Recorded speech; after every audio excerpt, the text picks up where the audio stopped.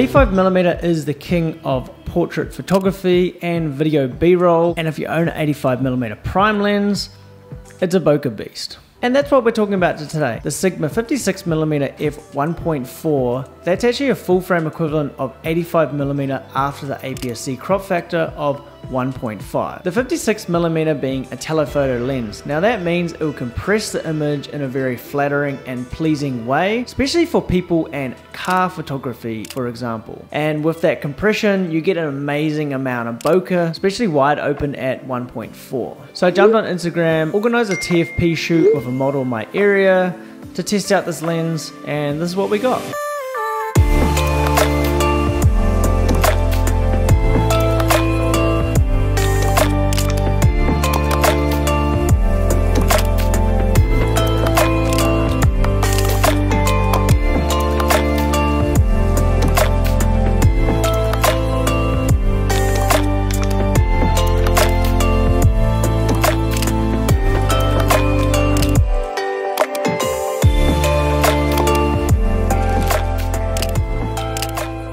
The Sigma APS-C range is renowned for very fast autofocus, but very sharp images. This is especially true with the Sigma 56mm f1.4.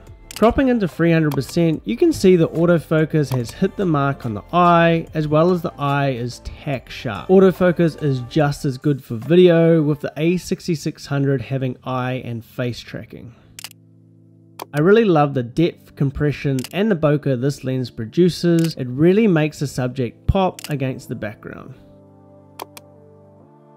The other APS-C lens that I love from Sigma is the 16mm f1.4. This lens also has great autofocus and is just as sharp, but this lens is much wider and doesn't have as much bokeh.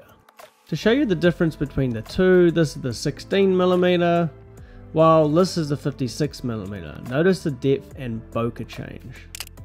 Now I love this combo when using them together. You can really get a wide establishing shots and tight detail shots. That's the fundamentals of telling a story with photography and video.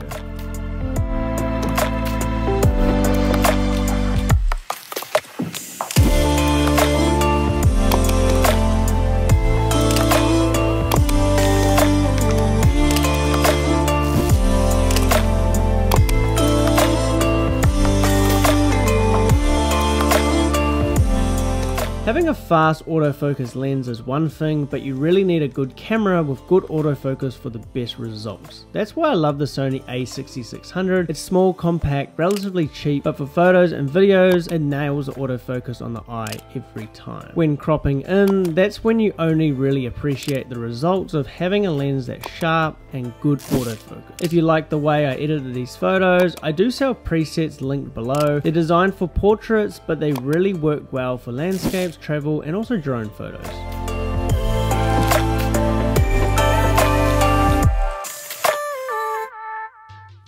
To really show you how sharp a lens is, I like to do a sharpness test at different aperture ranges. So at 1.4 in the center, it's perfect. Slightly sharper at f2.8, not much difference at 5.6, f11 starts to soften due to diffraction. Back at f1.4 for corner sharpness, and it's slightly soft and reduced contrast, but good at f2.8. Again, 5.6 not much difference, f11 starts to soften due to diffraction. But to get sharp images, you need a lens and camera to have fast and accurate autofocus. You also need the correct exposure with a fast shutter speed. For portraits, my shutter speed doesn't go below 1/250. Another rule is to double your focal length, so 85mm times 2 would be 170, so shutter speed no slower than 1/60 would be the absolute minimum.